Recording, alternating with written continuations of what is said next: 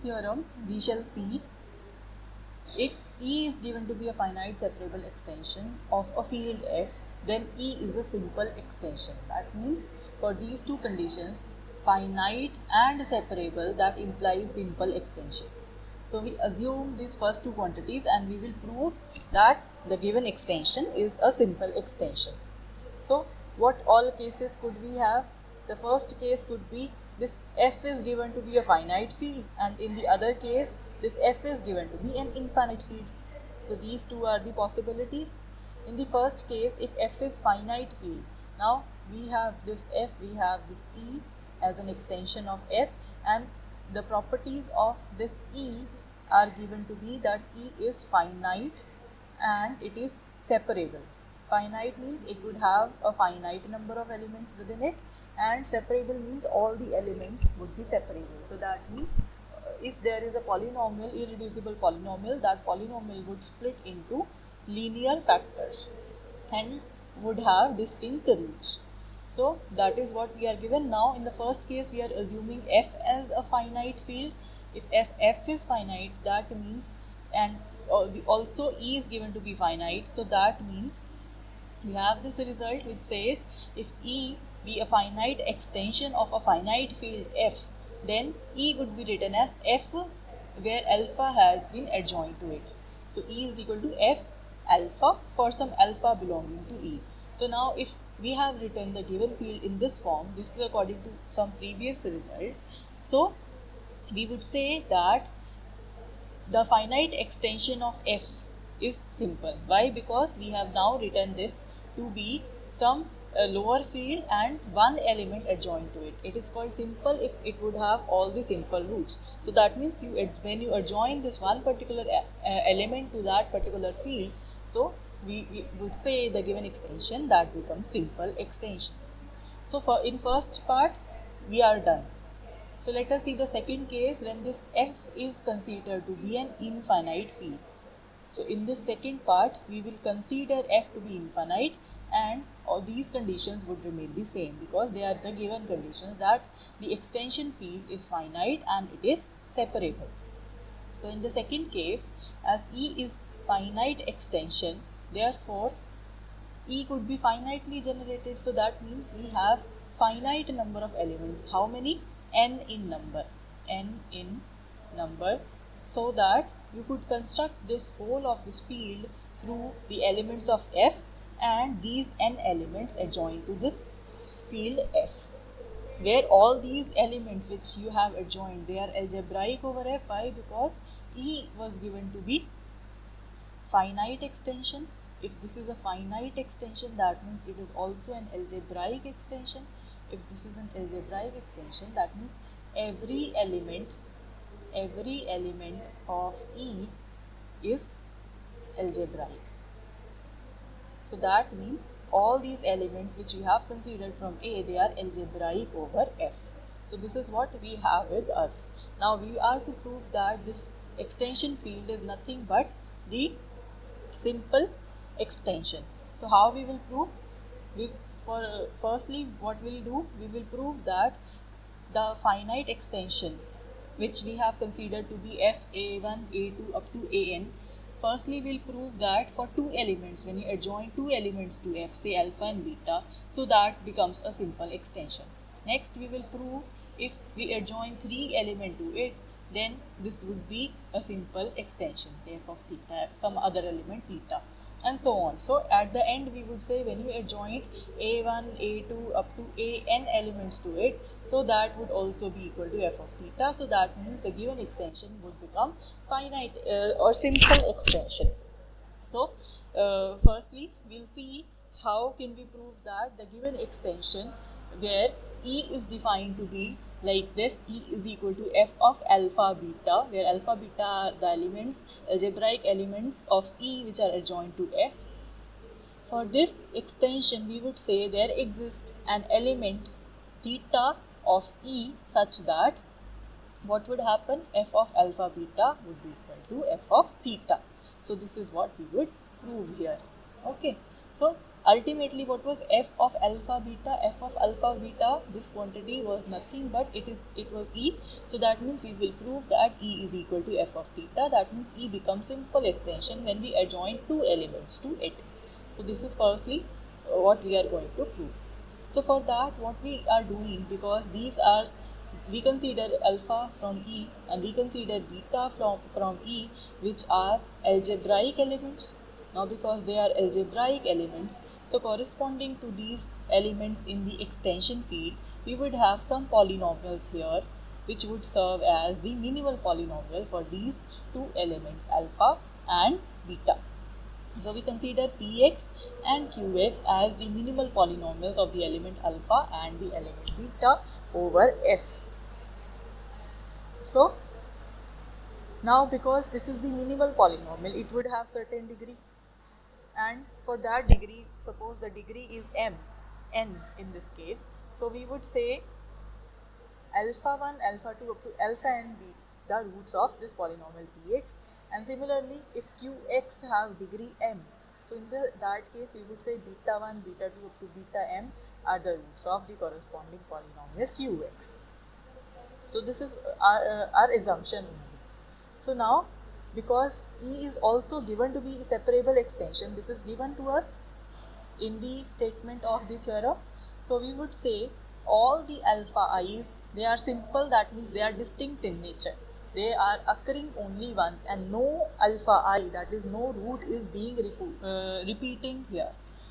So, and this is true for all alpha in this range 1 to n and all beta j's from this range 1 to m. So that means all these alphas and all these betas, they are separate, simple, distinct elements. Okay.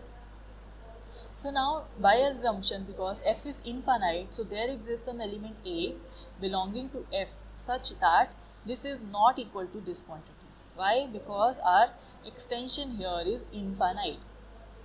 So we can have such an element which is not equal to this. That means out of a whole lot of infinite elements, there would be one element which would satisfy this condition for these indices. That means I varies from 1 to n, but j is varying here from 2 to m. Notice that we have eliminated this variable j is this index j is equal to 1 from it. So now according to this, what we can say, we will say that we can multiply this term on the left hand side. So it would be a beta minus beta j. This thing is not equal to alpha I minus alpha, and so we can shift this alpha to this side and we can shift this a into beta j to this side. So we will have a beta plus alpha, that is not equal to alpha I plus a beta j. Okay, so this is the case. Now what we do, we by assumption, by our assumption, we are setting this theta element to be a beta plus alpha. Okay, so this is by construction. We are assuming this to happen, that this quantity a beta plus alpha, that is equal to theta. We are naming this quantity as theta. So now because what is this quantity a beta plus alpha? A beta plus alpha was not equal to this quantity and this is equal to theta. So that means theta is also not equal to this particular quantity. So that is what we are saying. We are saying theta is not equal to this particular quantity. So now from here we can shift this a into beta j to left hand side. So it would be theta minus a beta j, which is not equal to alpha I. So from here we have this for all the I indexes and for the j indexes except j not equal to 1. Okay. So another construction, what we are doing, we are constructing some polynomial h of x in f theta of x. So that means here all the coefficients, all the coefficients of the polynomial h of x are now taken from f of theta, which is the extension field of f. So that means this polynomial is defined in such a way that instead of x we are writing it to be theta minus ax and the coefficient belongs to f theta of x. So now what we see whether this beta is a root of this polynomial or not. So we just replace this x with beta here in this above expression. So in effect we would have h of beta, so that would be equal to p of theta minus a into, in place of x we have written beta. So now what is this quantity? Theta minus a beta. If you see theta minus a beta from here, theta minus a beta, that would be equal to alpha. So this thing is equal to alpha, and we know, because in the very starting we have assumed this alpha to be the root of the polynomial p of x. So that means this p of alpha would be 0. So in effect we would have h beta is equal to 0. So from here we can conclude that beta becomes the root of this polynomial h of x. But also we have supposed that no beta j is a root of hx whenever j is not equal to 1. So accordingly beta is a root of gx. This we know, because this we have assumed by ourselves that beta is a root of gx, but we have shown that no beta j is a root of h of x. So next we consider this g of x to be some polynomial in f theta of x. So that means we can also define a polynomial ax belonging to f theta of x, which is the minimal polynomial of beta over f theta. Why this is so? Because we have just written this, that f is the subfield of this f theta, or you could say f theta is the extension field of f, and because this qx belongs to f and ax is the minimal polynomial, so that means qx belonging to, because it was present in f of x, so it would also be present here. So we would say this is some polynomial here in this extension field. So that is why we would say this minimal polynomial would divide some other polynomial q of x here. So this is according to this result, that the minimal polynomial a of x would divide this polynomial q of x, and similarly h of x is also some other polynomial in f theta x from here, because we have defined it in this way. So that is why we also say, because a of x is less than h of x, so it is because being the minimal polynomial, so it will also divide this h of x. So any root of a of x will be a root of both q of x and h of x. But the only roots of h of x and q of x is beta. We have just seen that the root of this h of x is beta, and for this q of x is also beta. That is what we have seen. So that means x minus beta is the only common factor here. So that means this minimal polynomial would contain only the terms x minus beta. Why? Because beta is a common root for both hx and qx. So now we have considered this minimal polynomial from f of theta x. So that means all the coefficients of a of x should belong to f of theta, and from here you see what are the coefficients. One coefficient is 1, another coefficient is minus beta. So from here you can conclude that this beta belongs to f of theta. But what was theta? Theta was a beta plus alpha. So from here you could also say alpha is equal to theta minus a beta. Now theta is in f, theta belongs to f theta, that is obvious, and we have just shown that beta also belongs to f theta. So that means the linear combination would also belongs to theta. So that means alpha, which is equal to theta minus a beta, would belong to f of theta. So we will substitute according to this quantity. We would say alpha belongs to f of theta, and from these two we would say alpha and beta both belongs to f theta. So this field f of alpha beta, where alpha and beta have been adjoined to f, is a subset of f of theta. So that means this field is contained in f of theta.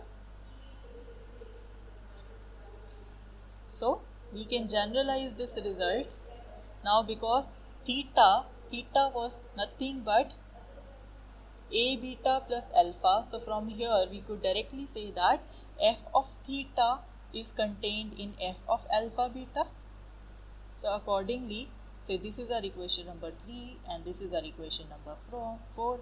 From these equations we could write f of theta is equal to f of alpha comma beta.